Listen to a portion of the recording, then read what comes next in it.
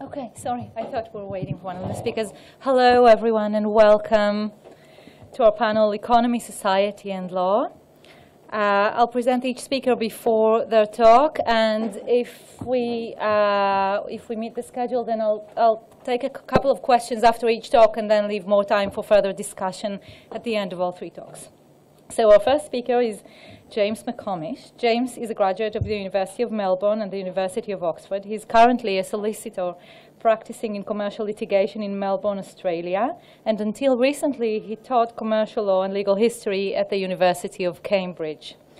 James's talk today is Law in Transition in 16th-Century England, Economic Change and Social Context of Litigation. Well, thank you very much. I am a simple common lawyer, but I felt that I should make at least a gesture to the civilians in the room. So I'm going to begin with Rudolf von Jhering, lecturing in Vienna in 1872 in the work eventually published as The Struggle for Law. Jhering drew attention to the social and ideological background that lay behind what he saw as the differences in national attitudes towards litigation and the assertion of legal rights.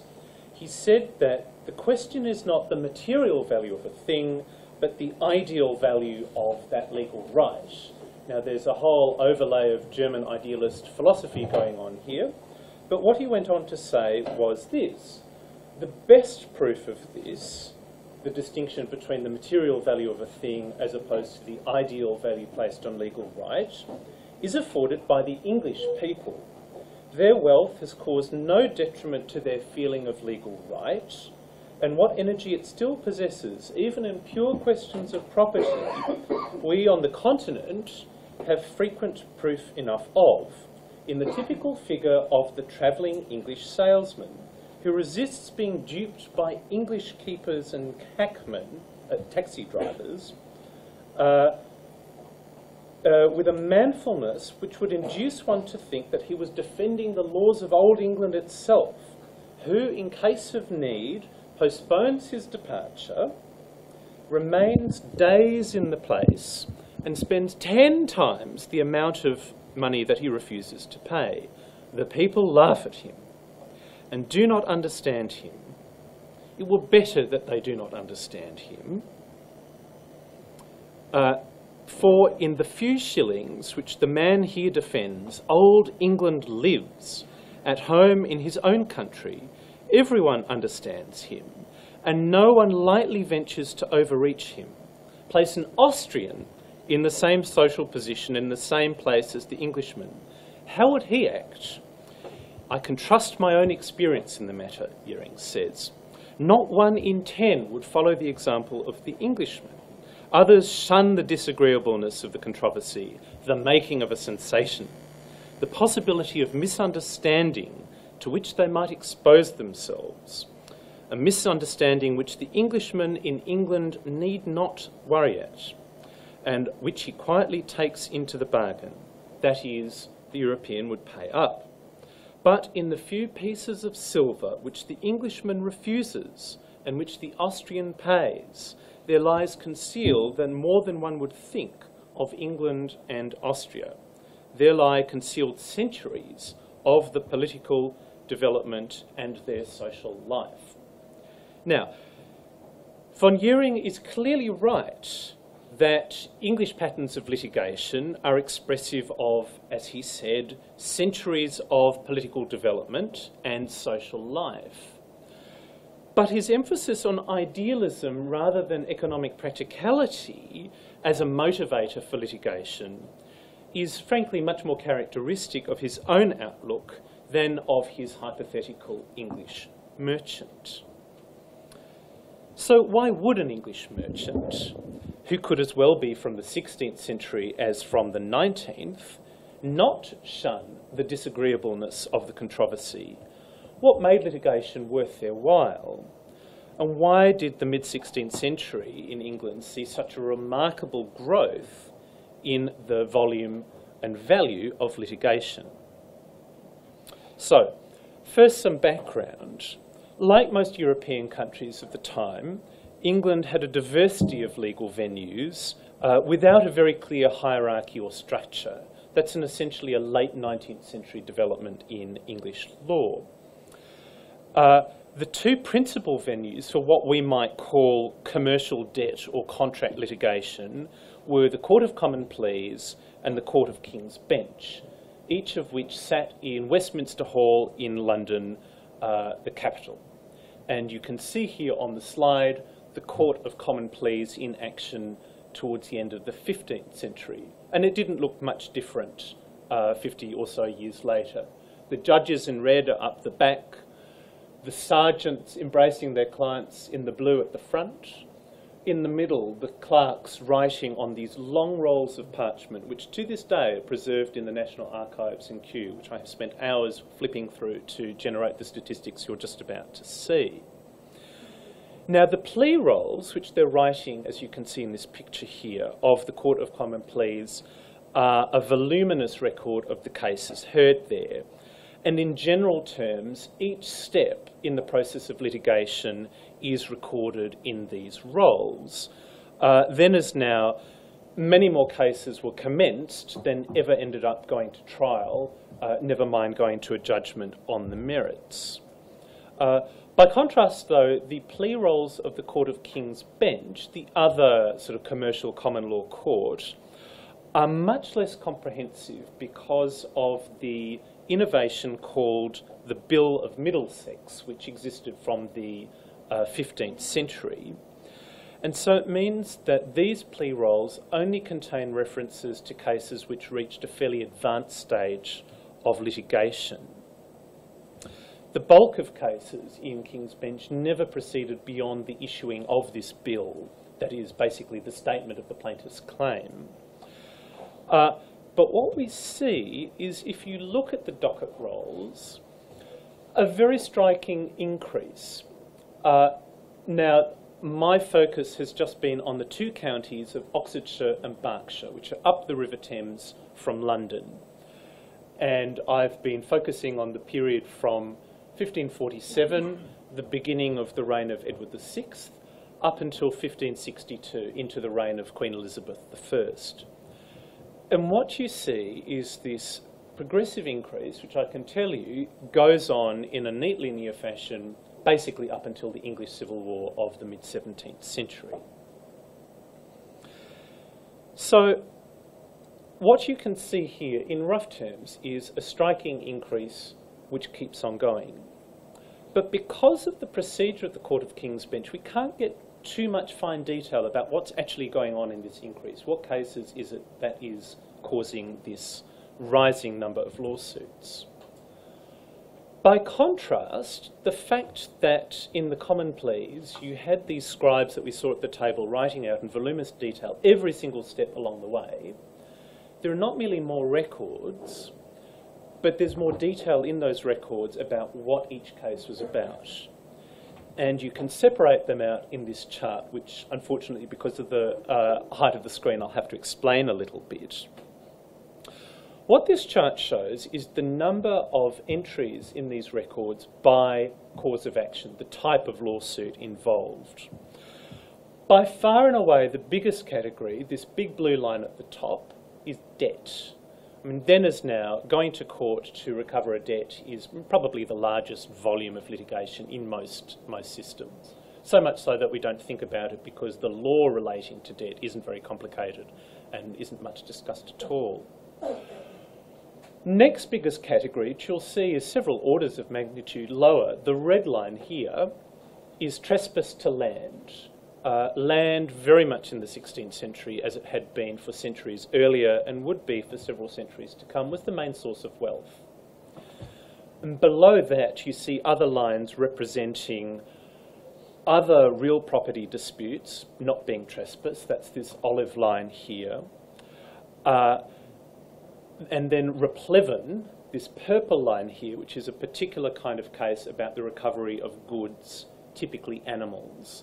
And normally you'd in fact bring this case because even though you're disputing who has the right to pasture the cows, it's not the cows you care about, but the land right underneath.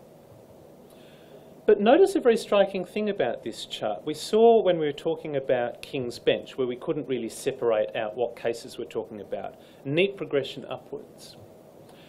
In the common pleas, only one category is increasing in a striking way. All of the others, much the same, a slight increase over the years in question.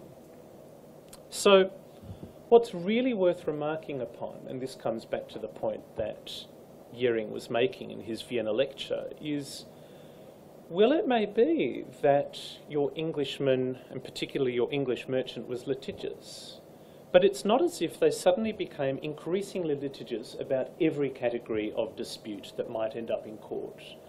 To the contrary, it's these debt cases that are increasing. People don't care more passionately about trespass or about defamation or about wills and inheritance. So we need to be careful when we think of the Jering quote, and he of course was famous for many things, but he was not famous as an historian of English law, that perhaps economic rather than idealistic motivations lie behind this increase in litigation in the early modern period. What this chart doesn't reveal is where this increase in debt litigation is coming from. And what I can tell you, because I've been flipping through this parchment so that you don't have to, is that the vast bulk of this increase in debt suits relates to commercial debt and litigation originating in London, typically London merchants or London financiers trying to reclaim debts incurred by provincial trading partners. And that's why the geographic relation of London, the Thames Valley and the nearby provinces of Oxfordshire and Berkshire is particularly interesting. So what happens if we actually look with great detail at the value of debts which are claimed in the Court of Common Pleas, which was the main court you go to if you had a debt problem? What I have to let you know is the jurisdictional limit of the Court of Common Pleas was £2 or 40 shillings. If your debt was lower than that amount, and in the mid-16th century that was a non-trivial amount, it wasn't a big amount of money, but it was certainly more than your average labourer would be earning, you had to go to a local court. So this £2 limit, so the far column on the right, was your entry point into debt litigation in the common pleas. What's really striking is that, and each of these bars represents one of the sampled years from 1547 up to 1562, is that it's fairly similar. There's no particularly striking increase. In a period of great inflation, where the value of £2 in 1562 was radically less than what it was in 1547, that's quite an interesting artefact. So the Court of Common Pleas seems to have earned a new clientele suing for a much lower value in real terms of debt at the end of the period I'm sampling than at the beginning. But the data point which is most interesting is this one here, £40 debts, where you see quite a striking increase. And what's going on here is we see in the records of the law courts evidence for something that we believe is going on from financial records, which is that the £40 bond of obligation, that is a conditional obligation where I say, unless you deliver the barley to me, to my brewery, you must pay me £40, or unless you pay me the loan money with interest on a specified date at a specified place, you must pay £40 in default. These conditional bonds for the value of £40, which was a lot of money, and certainly much more than the actual commercial value of the transaction which underlied it, that became a standard financing technique as the 16th century went on. And we can see that only because we trawl through the records of the common pleas to see the value of debts which people are claiming.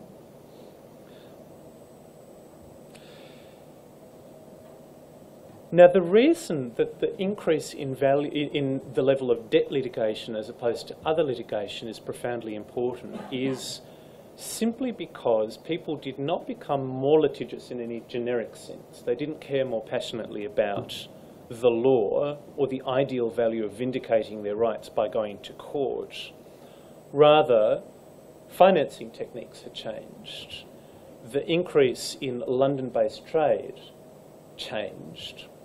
And inflation, of course, made both legal services and also the value of small trade debts, made them much more within the reach of ordinary people. So, thus far I've been speaking about cases which plaintiffs have brought. That's basically been the data we've looked at the last few charts, the value of debts which plaintiffs claimed, and as we saw here, the vast increase in the number of debts. But what happened when the defendant, as happened only in a minority of cases, turned up and actually put on a defence contesting the merits of the plaintiff's claim? Then as now, most cases settled.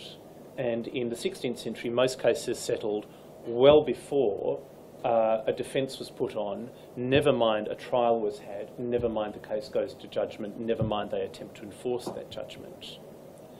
And what's so striking here is when you look at the percentage of debt cases which the defendant bothers to turn up in court and defend, it's about 10%. So a tiny minority of these debt cases result in a defence being put on. So the vast bulk of litigation is basically just a commercial pressure to get your debtor to pay up without any full-going attempt to engage the machinery of litigation in a hard-fought battle before the jury at the assizes. By contrast, look at the very high proportion of real property disputes which are defended. And that's another key indicator of what's going on economically here. Yes, it's perfectly true that trade is increasing, merchant debts are increasing, but what people really care about, the actual value of their wealth, is still found in land. And that's why it's worth your bother turning up to defend lawsuits about land ownership. In a way, it's not worth your bother turning up to defend suits about debt. So, some final thoughts about the point I've just been making about the width of claims that are brought. The first thing to emphasise, which might not go without saying in other societies in early modern Europe, is that litigants, even in these, by the standards of the time, quite pricey and prestigious courts, were of a very diverse range. 70% of the litigants involved in the materials that I've been showing you were below the rank of gentlemen. So a majority of litigants in this court are ordinary people. They're not gentlemen, they're not nobles, they're certainly not the king or queen themselves. And the other statistic, which is really striking, is the vast expansion in the number of lawyers in the period that we're talking about. Now, this is important because, unlike now, and I can say this as a practicing attorney in Australia, legal fees were fixed in 16th century England, and at a conventional rate for a term's work by any attorney, regardless of their quality, regardless of their esteem. And it was set at a fee that most ordinary working people could in fact afford. Most ordinary working people in Western societies cannot afford the going rate of, if I may say, people like myself working in commercial litigation these days. But in the period between 1480 and 1640, so think about a century either end of the period that I'm talking about, the number of attorneys working in the common pleas went from 180 for the whole realm of England to an astonishing 1,750 in a 150-year period. So many more people could access legal advice. Inflation had made that legal advice much more cheap. And therefore it's hardly surprising that if something becomes cheaper and more accessible, there should be more of it. So, to come back to the starting point of Yering's quote, with all due respect to one of the greats of European legal history, it wasn't indeed the ideal value placed by Englishmen upon the enforcement of legal rights that made merchants in Salzburg want to go to court rather than pay the innkeeper an unfair amount. It was simply that in their home country they were used to the fact that litigation, especially about commercial debts, was cheap, accessible, and fitted in with wider economic patterns. And so economics, rather than idealism, is probably the best explanation for this remarkable increase in litigation. Thank you very much.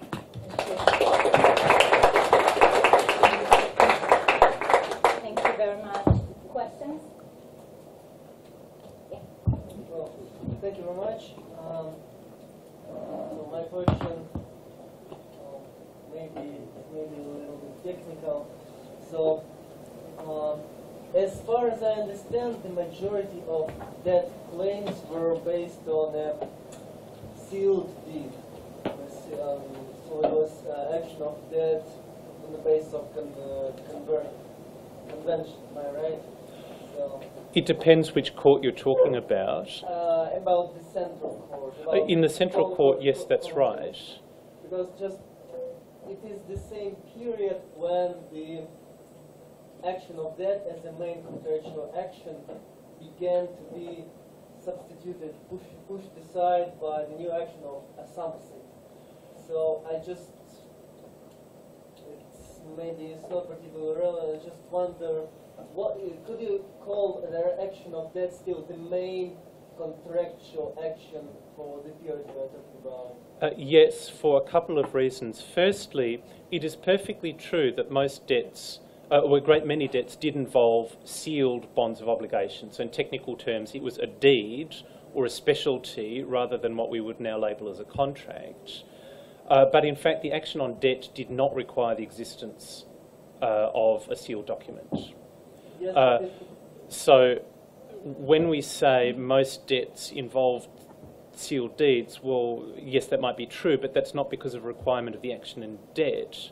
The point that you're making about the development of a subset is very important to what we would now label as the law of contract, although, of course, the label of contract didn't exist until much later.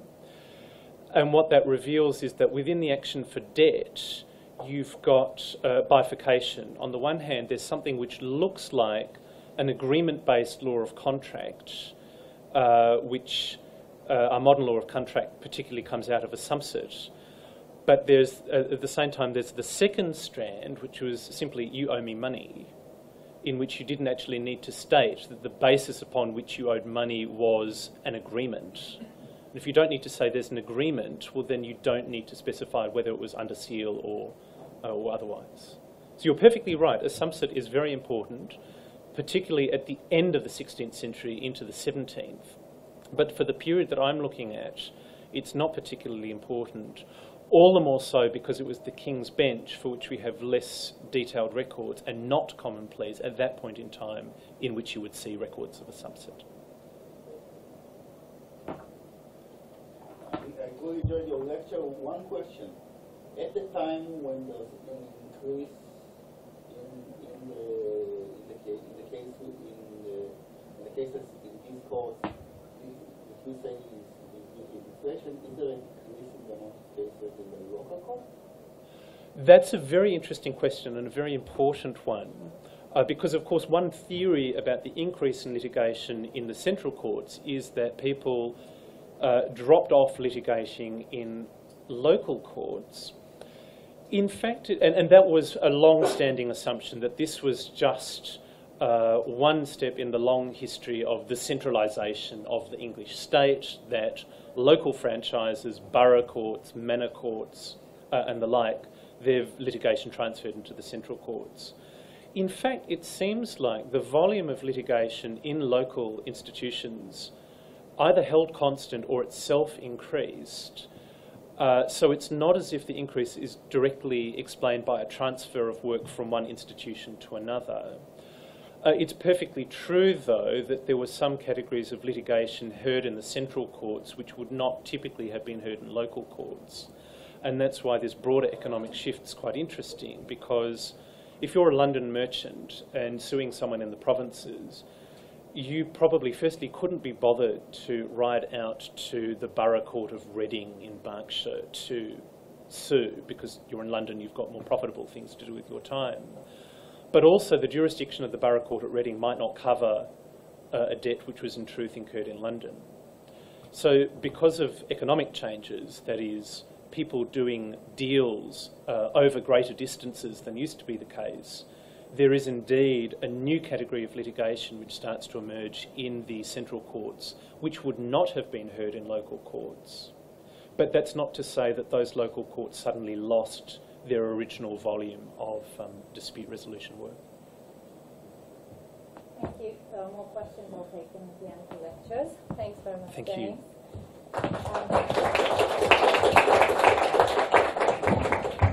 Our next speaker is Jan Jerzy Soba, graduate law